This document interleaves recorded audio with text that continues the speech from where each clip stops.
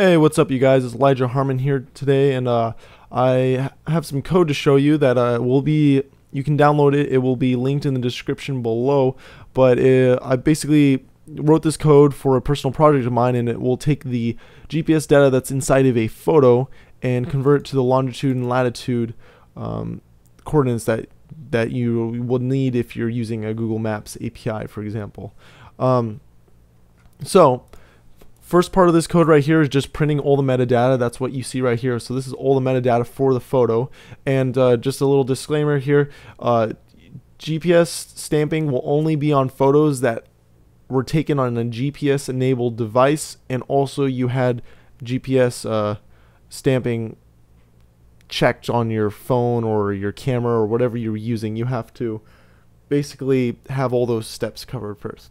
But once you actually take a GPS stamped photo, you will get the correct information you will need to run this code. So right here I have the file with the stamping, and it's just being ran through this function and being outputted right here to the screen that you can see. Below is me parsing through the data and getting the data that I need. For example, here's the GPS longitude data, and you can see it's kind of in a weird format. That's not really the longitude that we need. So that's what this whole video is about. How photos actually store it is they store it on degrees, minutes, and then this part is for seconds. It's just a different way of logging GPS coordinates.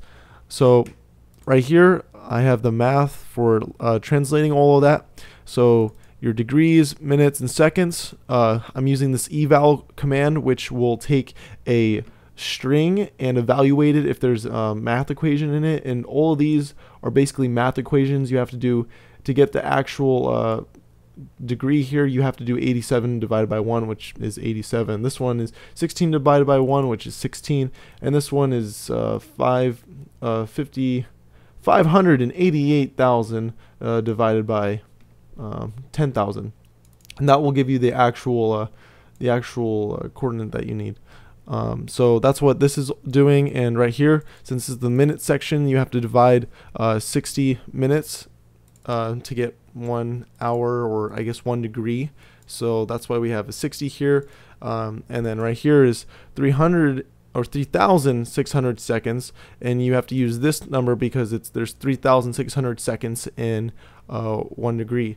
So that's why I'm using this number here. I also got this math from the Wikipedia page, and it showed me how to convert the minutes and seconds over to the actual GPS data that you can use. And I have double checked all this, so it is correct. I know some people are skeptical about Wikipedia. So below that is me looking. The code is looking at whether it was north or south, and depending if it was north or south, it will make the number positive or negative. Right here for your longitude, we're evaluating if it's east or west, and it will make it positive or negative depending on that. And right here is finishing up the coordinates. So basically we're adding all the degrees, minutes, and seconds together, and then we're making it positive or not.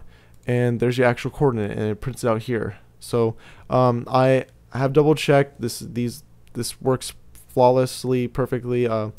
Mac computers will show you the actual longitude and latitude of photos if you look at the details of them. Windows computers will not. They'll give you this array. So I've double checked all this math and everything with my Macintosh computer also, and it goes through perfectly. So, but like I said before, the code will be linked in the bottom. It will be going to my GitHub, so you can download it off there. And if you have any questions, comments, concerns, you can just go ahead and send me a comment below the video, and I'll try to respond to everyone. Alright, thank you very much for watching this video, and have a nice day.